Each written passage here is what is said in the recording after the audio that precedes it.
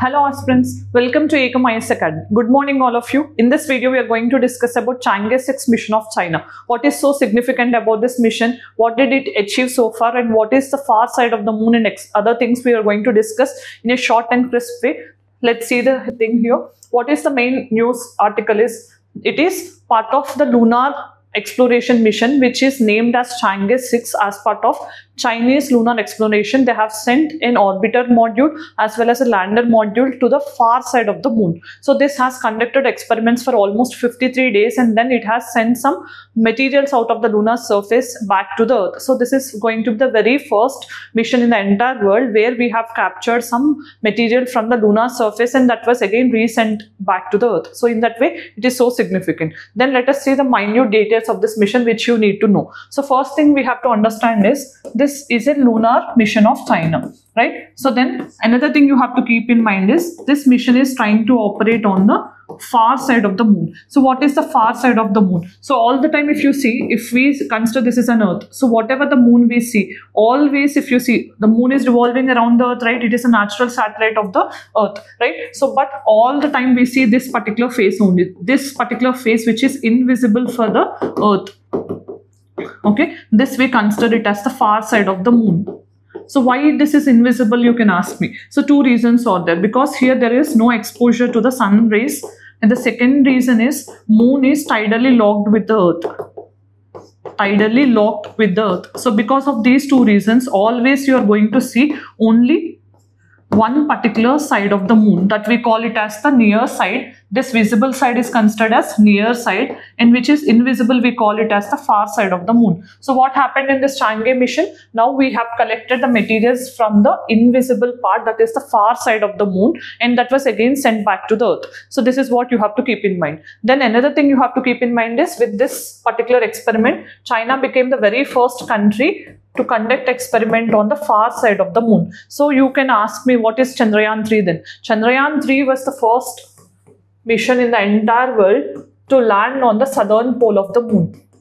Like you have the northern pole and southern pole on the earth, same way we have the southern pole of the moon where we have landed for the very first time. And in terms of soft landing, India is the fourth country after USA, Russia and China. So we are, in terms of soft landing, that means to safely land on the moon, we are the fourth country with Chandrayaan 3 mission, but we are the very first country to land on the southern pole of the moon. But here Chinese Chang'e 6 mission is not landing on the southern pole. It is trying to do experiments on the far side of the moon which is not visible to the earth. This is the first thing you need to understand. Then another aspect you need to understand is this far side, why we are going to test about the far side, right? So now I'll explain why we are interested. That means why China is interested in the far side only. Because first thing, this helps us because this particular far side is having very thick crust is there. There is some emission of lava, you can see, and there are some plains on the surface as well as some craters are also there. So this is one reason why they wanted to explore far side of the moon. Second reason is this helps in understanding origin and evolution of the moon. So this is the next reason why Chinese mission wants to explore. Then another reason you need to understand is this far side. If you explore what is there in the far side, then we can understand why this far side is different from the near side of the moon. So what is the difference? Why it is having differences from the near side as well as the far side? For understanding these reasons only, China has sent a mission called Chang'e 6 mission. So with this, it became the very first country to land on the far side of the moon and to send some mission, some particular material back. So first thing you have to understand, what are the components of this mission? Then if you see the components, you have an orbiter. Orbiter means which normally orbits around the moon. So it will be orbiting around the moon. Then there is a lander. So this lander will, what is the job here? It has to scoop.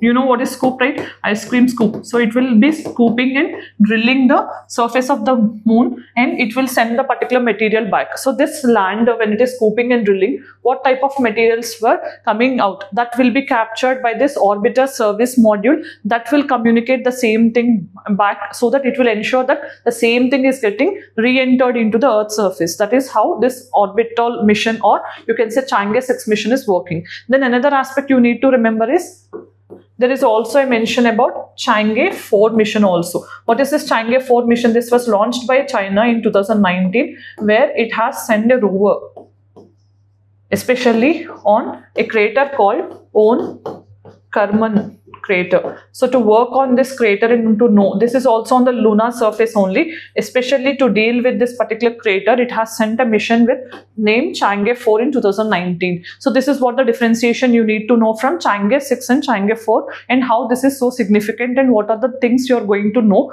from Chang'e 6 mission. Then the practice question for the day is, Chang'e 6 mission is expected to land on which area of the moon? So try to answer this in the comment section. That is why I didn't reveal what is the landing site name. So try to answer this question. I'll let you know in the next video. Then you have 4 options given. Try to answer in the comment section. Then as we reach the end of the video, today we have discussed about what is Chang'e 6 mission, why it is so significant, and how it is different from Chang'e 4 mission, and what is the difference between Chang'e 6 and Chandrayaan 3 mission also. So we also are planning to launch Chandrayaan 4 mission. So if you know what is the main objective of Chandrayaan 4 mission, try to put your answer in the comment section. Thank you for watching. Have a great day.